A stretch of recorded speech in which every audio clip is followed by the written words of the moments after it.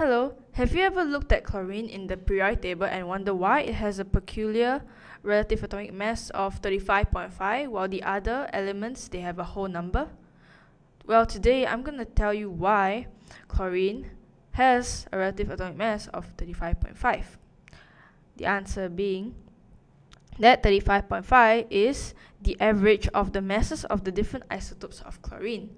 So chlorine has two different types of isotopes, one being chlorine 35 and the other chlorine 37.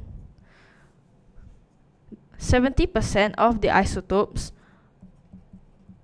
are the chlorine 35, and then the remaining 25% are the chlorine 37.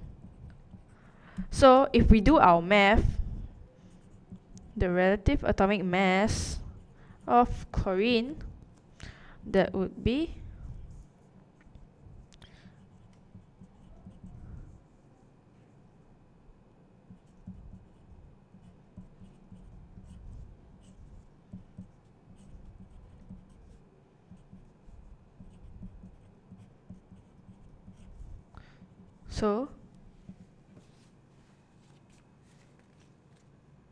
if we check our calculator, the answer that we'll get is this. This is the average mass.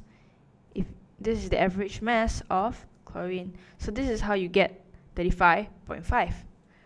Thank you.